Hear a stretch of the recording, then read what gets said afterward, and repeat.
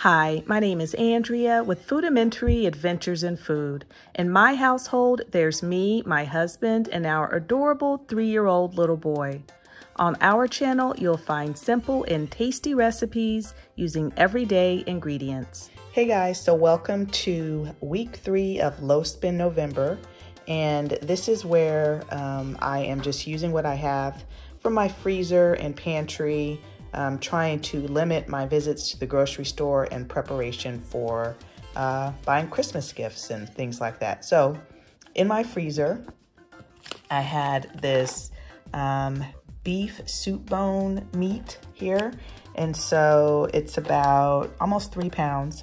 I'm gonna clean it up, put it in my crock pot because I wanna make some beef and noodles for dinner tonight. So on top of that beef, I'm just gonna sprinkle 1 packet of the onion soup mix and then a stick of butter. I'm gonna cook it low and slow all day, and then I'm gonna take the meat off the bone and put in some cooked dumplings or egg noodles into that crock pot.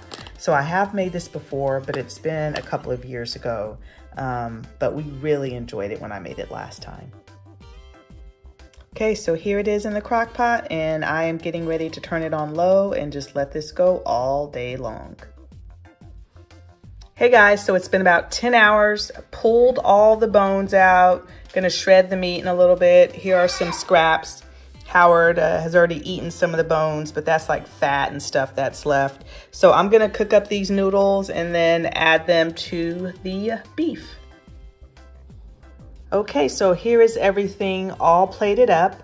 I ended up making 3 cups of dry egg noodles, and then I just added them to the crock pot, and this is very tasty, perfect for a cool day here in Texas. So this is what we are having for dinner tonight, and we will see y'all next time.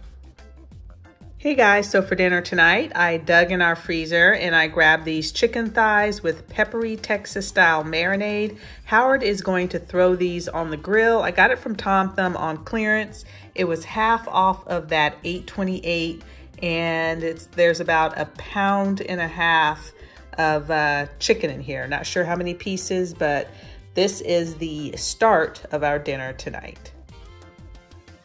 Okay, so here is the chicken that Howard grilled. We are having some leftover sauteed green beans and some mac and cheese that it was in my freezer from Trader Joe's.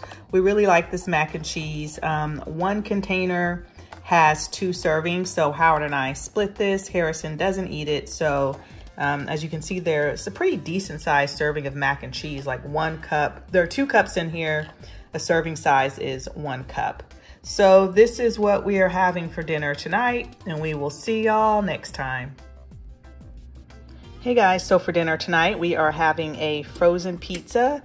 It is H-E-B Rising Crust Supreme Pizza, pepperoni, black olives, red pepper, onions, green pepper, and Italian sausage. And of course, this was in our freezer. And so this is what we are having for dinner tonight, and we will see y'all next time. Hey guys, so for dinner tonight, using up a lot of stuff that was in my freezer. So I have this box of spring shrimp rolls that, as you can see, I got on clearance, couldn't pass that up. So I'm actually gonna deep fry the spring rolls. I've got some mandarin orange chicken from Trader Joe's, chicken fried rice from Trader Joe's. Really like it a lot. It does have peas, so we're gonna pull those out before we cook it. Broccoli, yes, that's Harrison. And then I have some fresh broccoli that I chopped up, and I'm gonna stir fry that. So I'm just gonna prepare everything according to the package directions. Okay, so here is dinner all plated up, and the shrimp spring rolls came with dipping sauce as well. It came with 2 packets of dipping sauce, so we're gonna use that as needed. So this is what we are having for dinner tonight, and we will see y'all next time.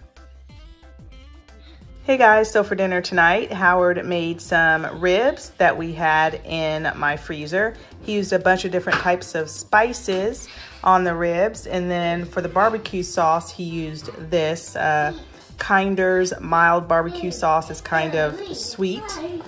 And then on the side, we are having some corn because I didn't feel like making anything green. And we are having just some regular old Kraft macaroni and cheese. And of course, that is Harrison in the background reading a book. So anyway, this is what we are having for dinner tonight, and we will see y'all next time.